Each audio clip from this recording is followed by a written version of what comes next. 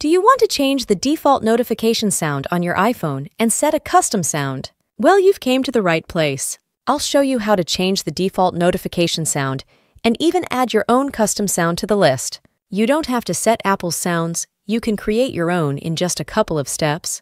This is absolutely free, and you don't need a computer to do this. The first thing that we will have to do is to make sure that we are running the latest version of iOS, which is iOS 17.2, at the time of recording this video. Apple added an option to change the default notification sounds, or default alerts, in iOS 17.2, so you have to go over to the settings, then open the General section. After that, we will open the Software Update section and just make sure that you're running iOS 17.2 or newer.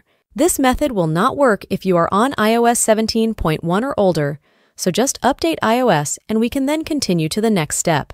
If you want to add your custom sound, you can go over to Safari or any web browser you use and simply download a sound from the internet.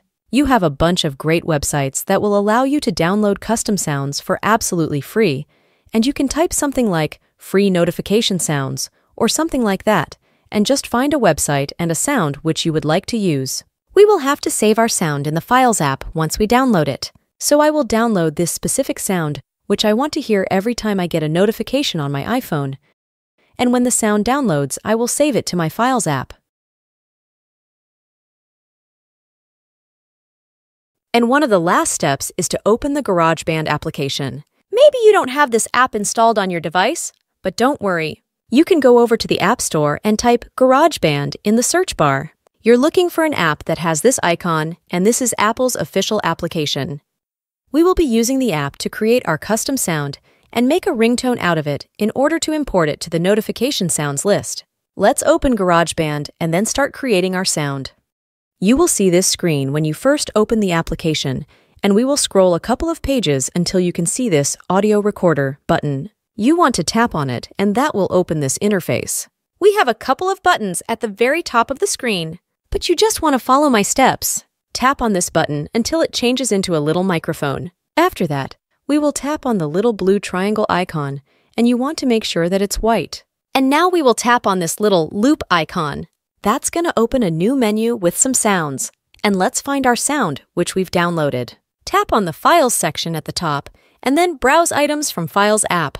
That's going to open the Files app, so you want to find your sound, which we've downloaded from Safari or whichever browser you used. Here is my sound, so I will just tap on it and then wait a couple of seconds until my sounds appears on this list. Here it is, and we have to add it to our track, so we can do that by long holding our sound and then just drag it over the timeline.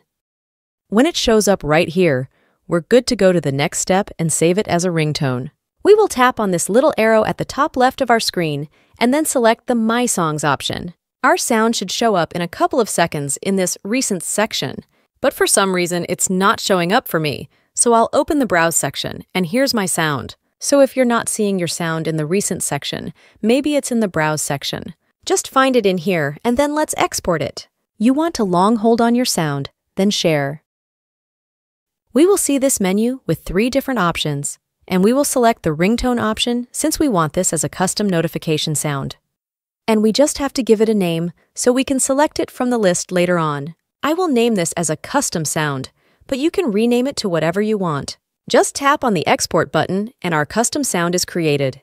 And the last step that we will do is to set this custom sound as our default alert. So open the settings, then tap on the Sounds and Haptics section, and you will see this new Default Alerts option. This is a new section and feature that Apple introduced with iOS 17.2. So open that section and we can then find our sound at the very bottom of this page. Here's the custom sound, so when I select it, my default notification sound will be changed.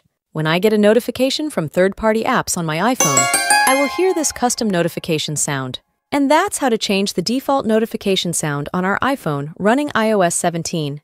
If you found this video helpful or have any suggestions, make sure to leave a comment down below. And also, check out our iPhone playlist from the video description if you want more iOS 17 and iPhone tutorial videos. Thank you so much for watching, and I will see you soon.